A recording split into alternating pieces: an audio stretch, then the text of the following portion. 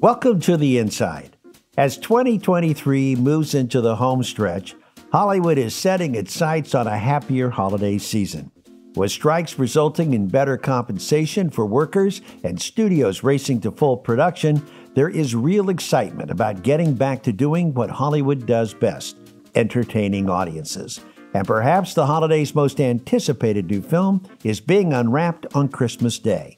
Produced by Oprah Winfrey, Steven Spielberg, and Quincy Jones, The Color Purple is a film based on the Broadway musical by the same name, which in turn is based on the 1982 novel by Alice Walker. It is the second film adaptation, the first being Spielberg's 1985 film. After watching early clips of this musical version directed by Blitz Bazawula, Alice Walker said, quote, "This is what I always hoped it would be." And today we're especially thrilled to welcome one of the creative leaders and the composer of The Color Purple, Kris Bowers. He grew up in and around Los Angeles, where he was playing at a piano keyboard by the time he was 4. Kris attended LA County High School for the Arts before getting a master's degree from Juilliard in jazz performance and film composition.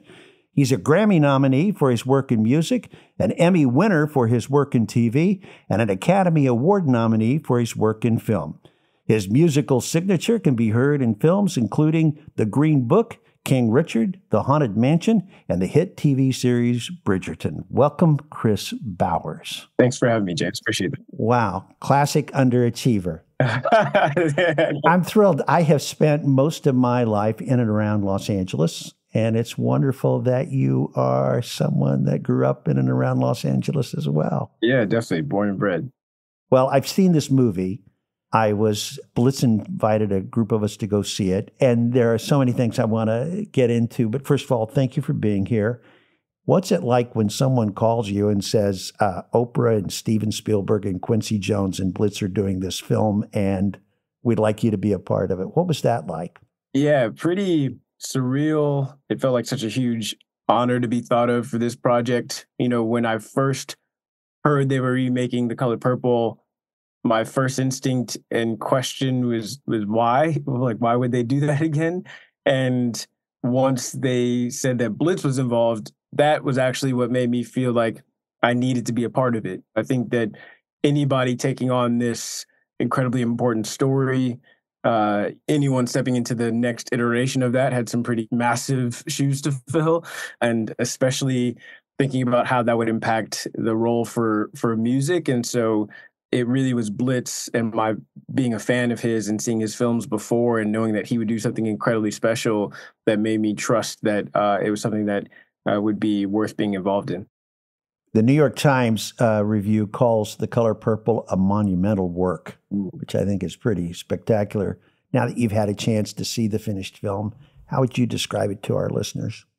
I mean, exactly that. It's an epic version of this story. It's something that you've never seen before in terms of how it combines the beautiful imagery with the incredible music and the choreography. Yeah, I remember seeing the first set of dailies that Blitz shared with me. And even before that, he shared with me still images of some of the locations that he scouted personally himself. And just seeing the landscape that this story traverses already made me feel like it was going to be something that we hadn't seen before. You've created music for dramas and, all manner of film, but here you're really recreating something that was on Broadway and was going to be integrated into a film in a new way. What was that process like? You saw the Broadway musical. Did you see it and have visions in your head that this could be a movie? When you got the movie assignment, did you think over the Broadway musical? How did you think of bringing music into a motion picture? I remember seeing the musical on Broadway. It was the version that Cynthia Erivo was playing Celie for. And I remember weeping watching her sing.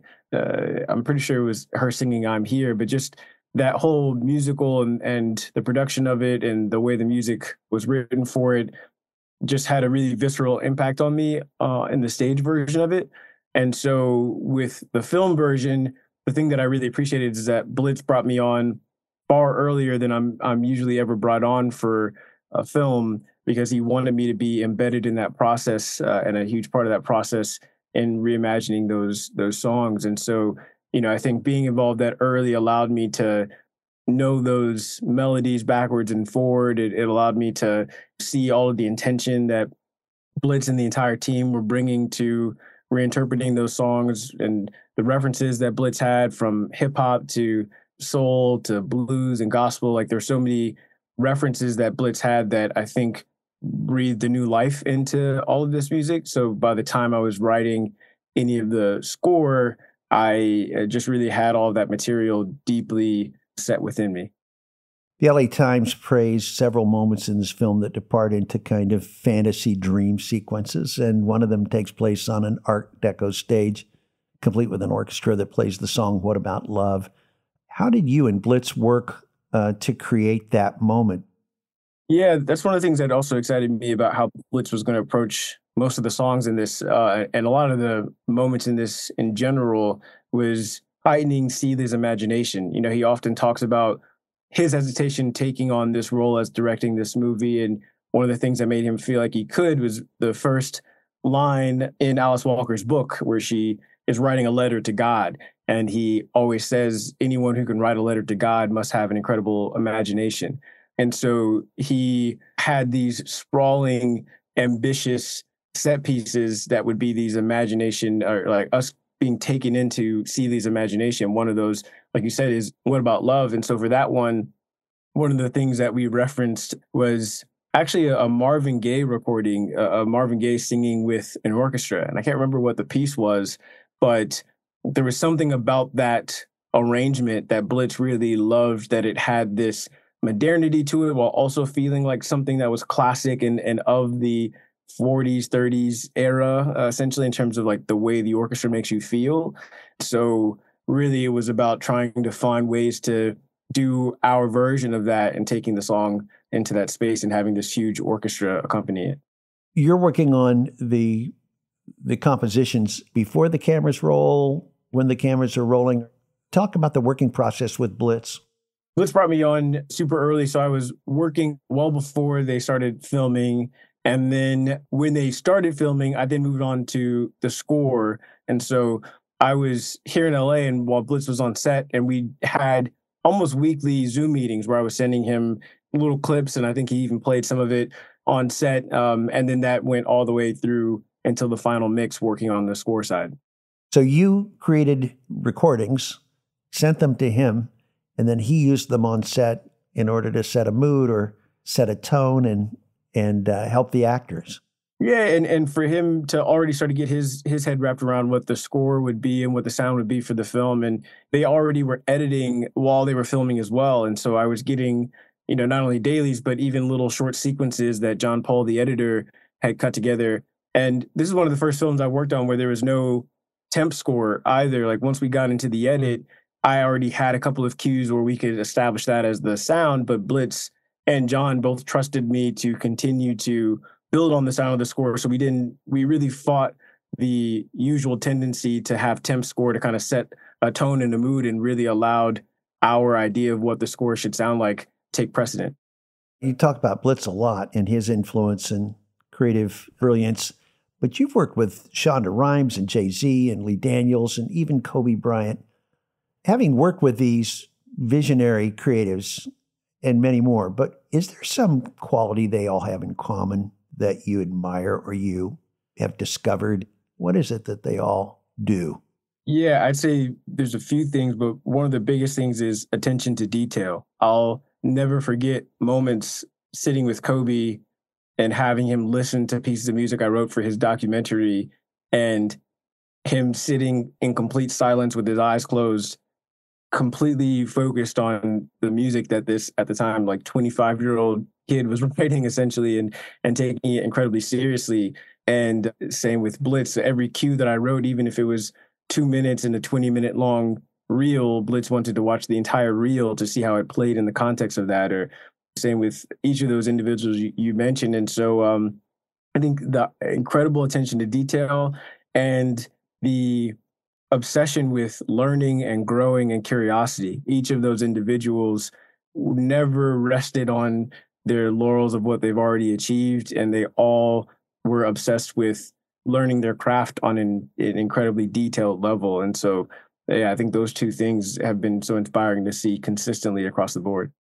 Kris, you've been a contributor to the Sundance Film Composers Lab at Skywalker Ranch. We're well aware we do events up there at that magical place. What does film do for your music that perhaps other mediums don't do? I think it contextualizes it emotionally. I love instrumental music. I love music with lyrics as well, but as a creator, I've never really been interested or that interested in becoming a singer or anything like that. And so I really have a deep love for music that has a clear sense of emotion and story that's purely instrumental, but I feel like visuals give it that clarity in terms of the context and the story and the depth, and the marrying of those two things is always like a 1+1 = 3. Is there a process? I mean, ultimately, you're trying to connect to that person in the dark in the movie theater, right? Musically and emotionally, right? Isn't that it? Yeah. You're trying to connect emotionally with them. Yeah. Is there a process that you go through in your mind to feel like you know when you think, oh my gosh, I think we're going to land here with something great with people in the audience in the dark watching this? Yeah, I'm a very emotional person, but it takes a bit to get there for me. Like I will unashamedly cry watching a movie, but it also has to be a movie that strikes this chord in a really resonant way for me. And so I think that I've learned to trust my own visceral reaction to things. So whenever I'm writing music to something, I'm really trying to make myself feel an involuntary emotion, because I feel like anytime that I'm playing something and creating something, and so much of what I'm creating is coming from whatever you want to call it, the universe, muses, God, like it's coming from something else and it's just flowing through me. And anytime that I do something that makes me feel chills or makes me feel an emotion very clearly, to me, that's something else at work. And so in that moment, I'm always like, okay, that means that something is worth pursuing. And I find that when I have that clarity of an emotional reaction myself, that's usually the piece of music that the director really loves or that ends up connecting with that person in the theater.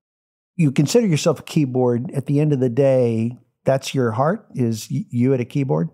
Yeah, definitely. It's funny. My wife often says that she can hear my emotions clearer when I'm playing piano than if we're in like a heated conversation together. Wow. There is a piano right at your side right now. I can see in the background. Would you do us a huge favor? Yeah. Would you do 15 seconds of what your mood is right now? Yeah, for sure. Definitely. Let's see here. All right.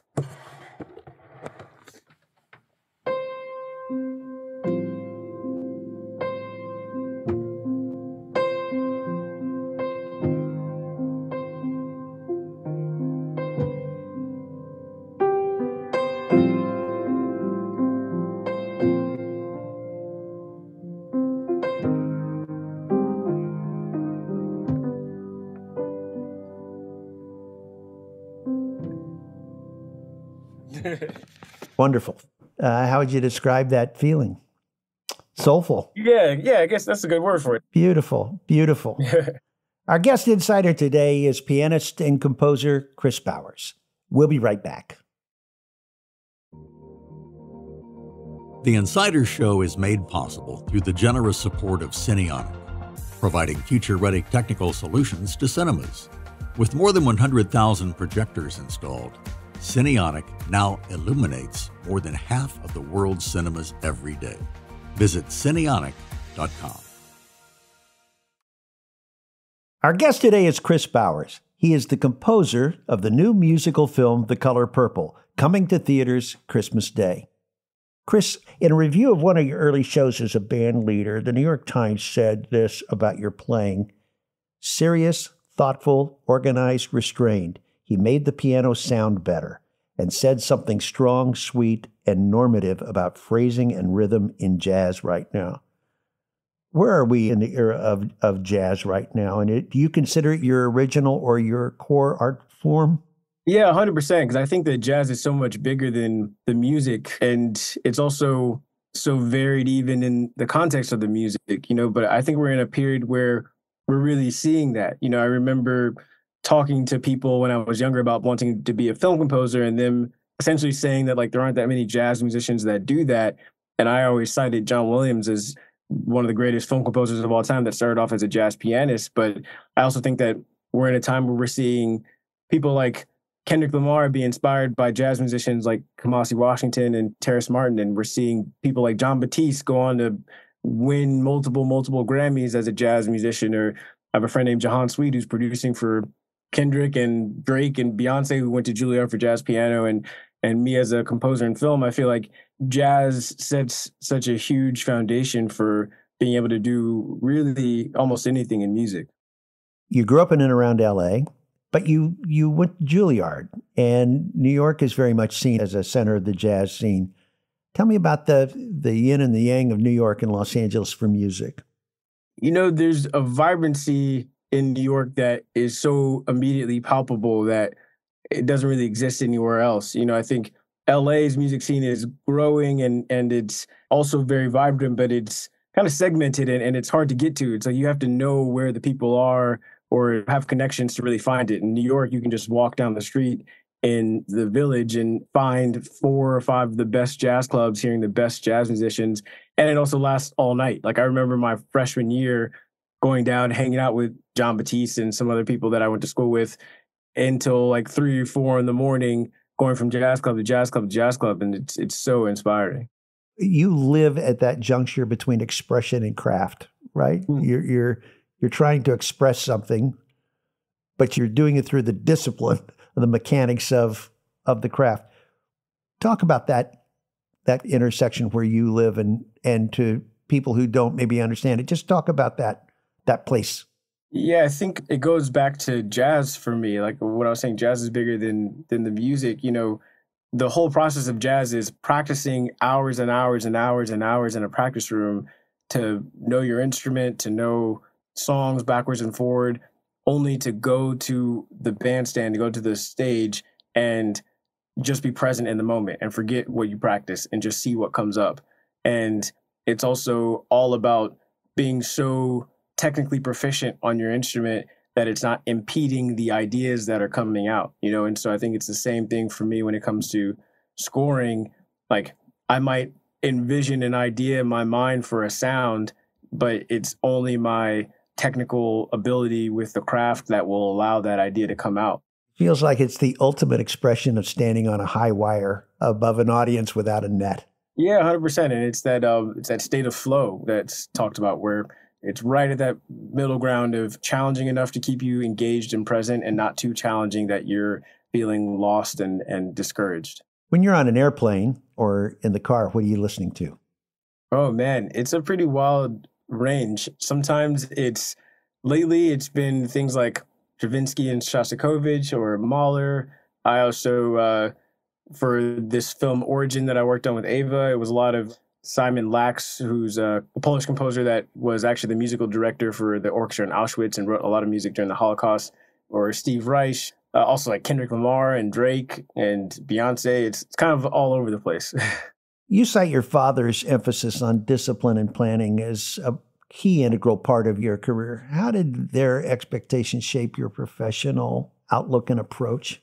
Yeah, in pretty profound ways. I mean, my parents expected me to achieve on a pretty high level from the time I was a kid, and they also expected me to have high aspirations for myself and to really clarify those things for myself really early. And having that ability to visualize a goal as a young child, I think, is something that still helps me in today's time, where I might be looking at what I want to achieve in 10, 15 years from now and trying to break that down into digestible bite-sized steps that I can take in order to get there, but really just that focus and dedication on the work that it takes to get there. My parents never had me dream about this lofty idea of what I wanted to be without also recognizing the intense and dedicated work it would take to get there. And so I think that balance of dreaming these lofty, ambitious, wild dreams while also recognizing that it takes working harder than you ever thought possible to work.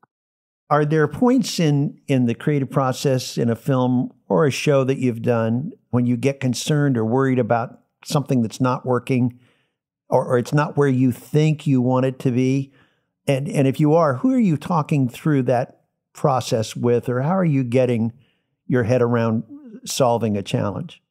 First and foremost, the director, oftentimes the editor or producers, those are the individuals who are so helpful when we're watching something and have time to sit with it and see whether or not it works. And sometimes I'll share a piece of music that we feel works really well. And then 2 weeks later, we're watching it and we're like, oh, that's not actually working. Or we go to see it in a theater with a test audience and it's like, oh, that's not working.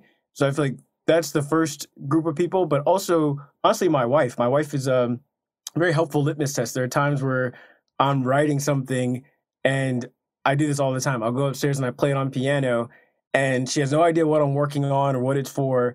And I'll ask her, what does this make you feel?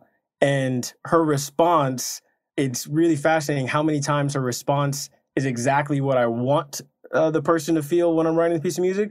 But there are definitely times where she tells me, oh, it feels this way. And I'm like, oh, that's not what I'm trying to evoke. And so, yeah. You mentioned that the team will show this to a test audience.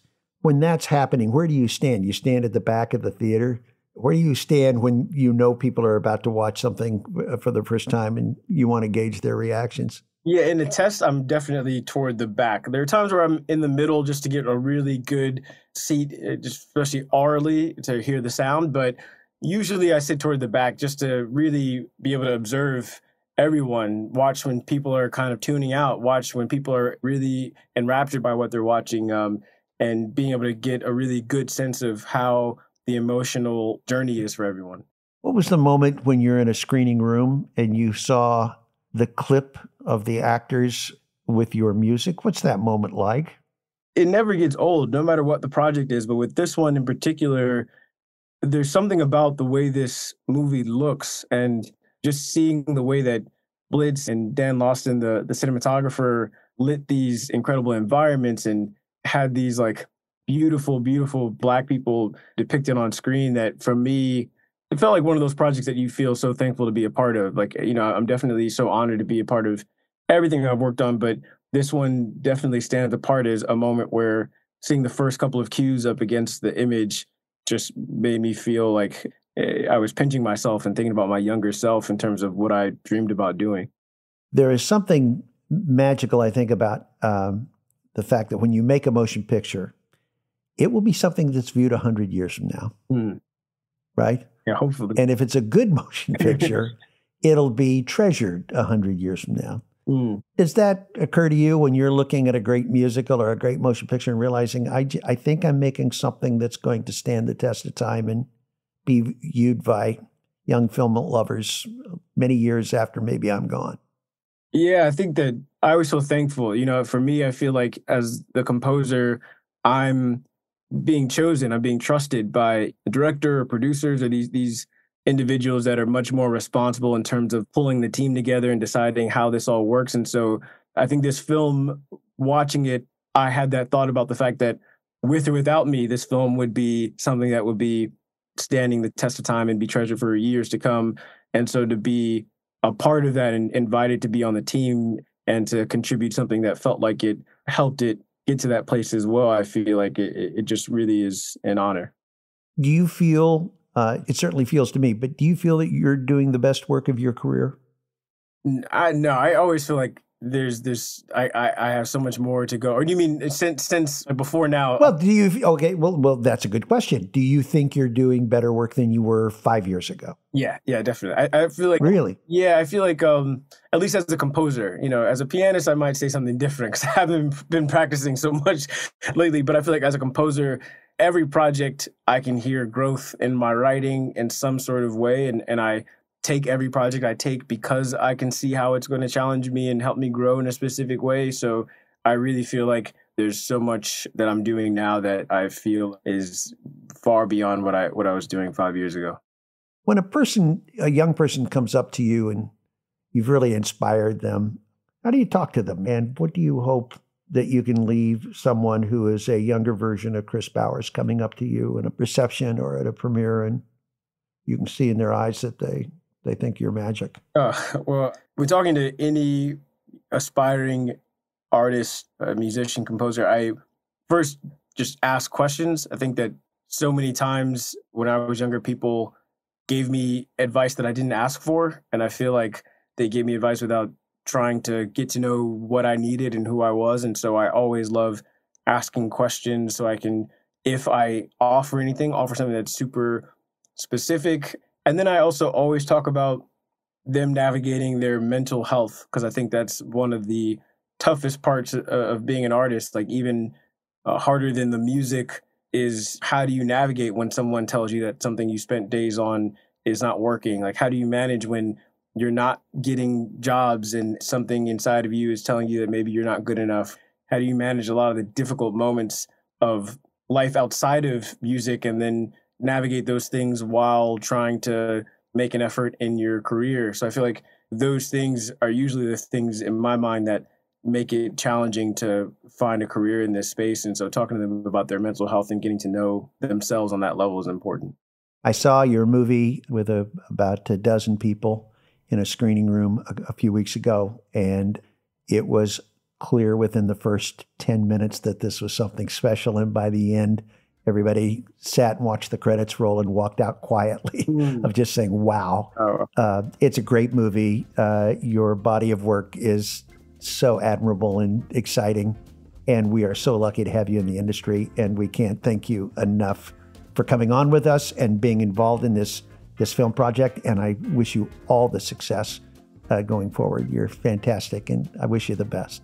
Thanks so much, Jim. I really appreciate the conversation. Thank you.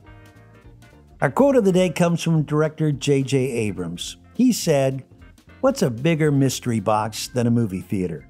You go to the theater excited to see anything. And the moment the lights go down, that's the best part." Thank you, Kris Bowers, and thank you all for listening.